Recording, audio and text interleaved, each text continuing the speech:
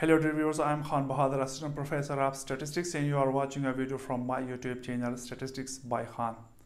Dear viewers, I hope all of you will be doing great. Dear viewers, this YouTube channel Statistics by Khan has been created for basic statistics with a view to help the beginner students of statistics, the researchers of all fields, and other learners of basic statistics. I have also a Facebook page and group with the same name, Statistics by Khan. You can visit them for steps related to basic statistics. Dear viewers, for better understanding of concepts in my video, I would recommend you to watch the full video. After watching the full video, I assure you, you will understand the concepts very clearly.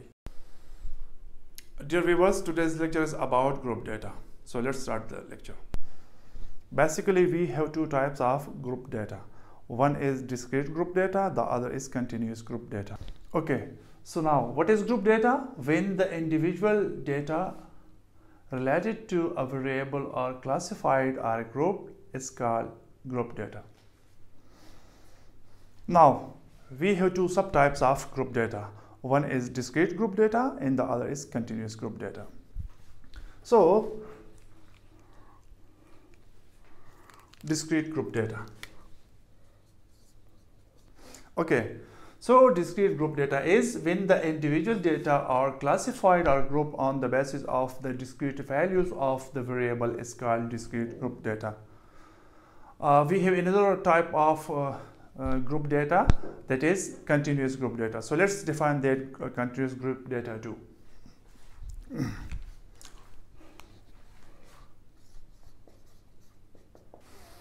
Okay, now continuous group data.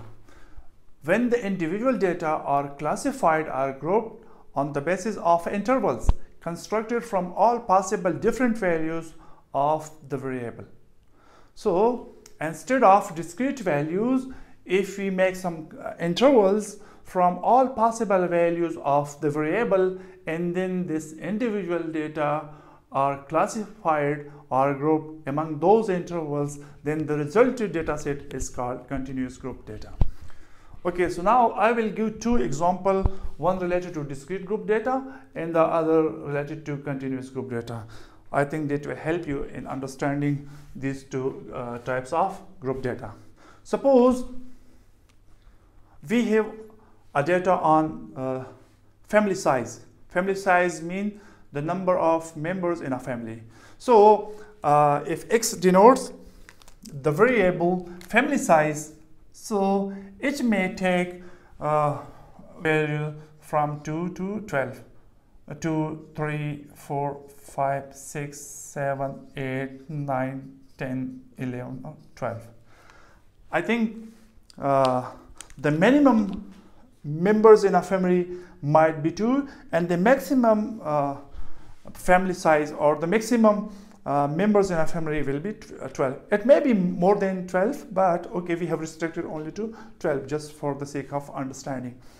Okay, so now these are all possible values of a variable X. There might be hundreds of families, but each family will take a value from only these possible values. Some family might be having 3 family members, some family might be having 8 family members, some family might be having 6 family members, but there will be no such family that will take a value other than these 12. Maybe 14, 15, but okay, just we have restricted this 12 up to 12. So now the number of different values of this variable is 11. Different values, different possible values for this variable is 11. So that's why we have written these discrete numbers. This is possible to represent each value by discrete number of the variable. So this is related to this. Okay, for example, there are 5 families that have 2 family members. There are 25 families which have 7 family members, and so on. So this is a type of discrete group data because the variable X contains discrete values. Now, related to the second type of group data, that is continuous group data, we assume a variable age. Age is a variable of hundreds of people.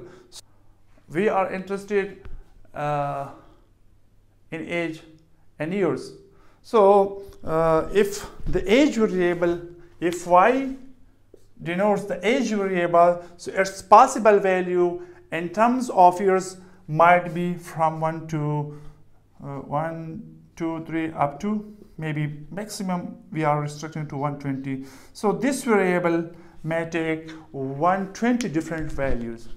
So if you write each value is a discrete number of the variable, or if we write each value of the variable in a discrete form, so it will take so long and it will be so extended form that will not be understandable. So in such cases, when the different values of the variable are more than 15 or 20, so then what do? We are making intervals from these discrete values of the variable, and the resulting data is then called continuous group data.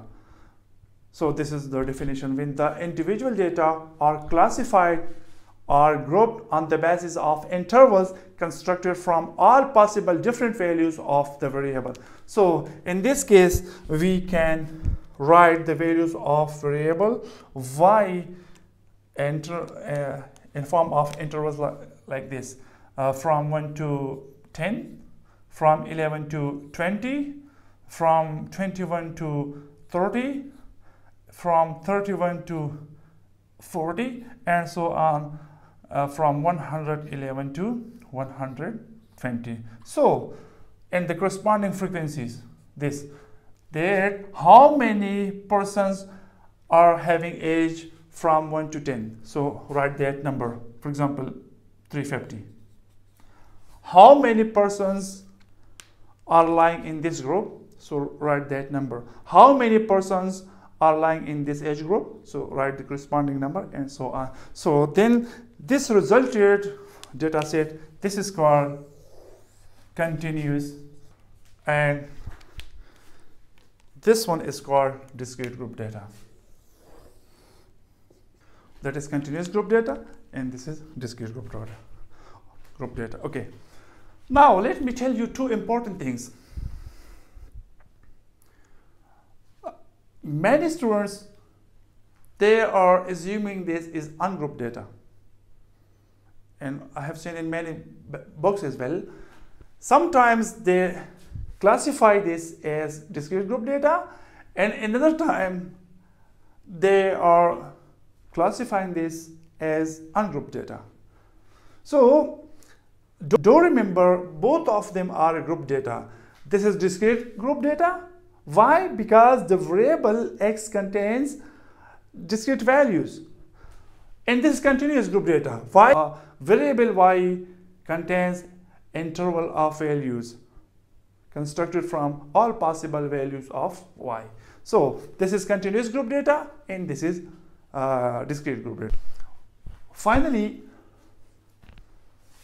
when to transform the individual data into discrete group data, and when to transform the individual data into continuous group data.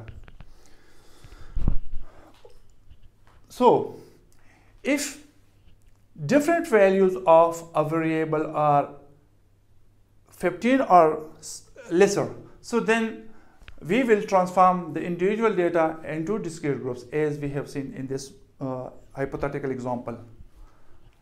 Similarly, if different values of the variable are more than 20 or more than 15, so then we will transform individual data into continuous group data.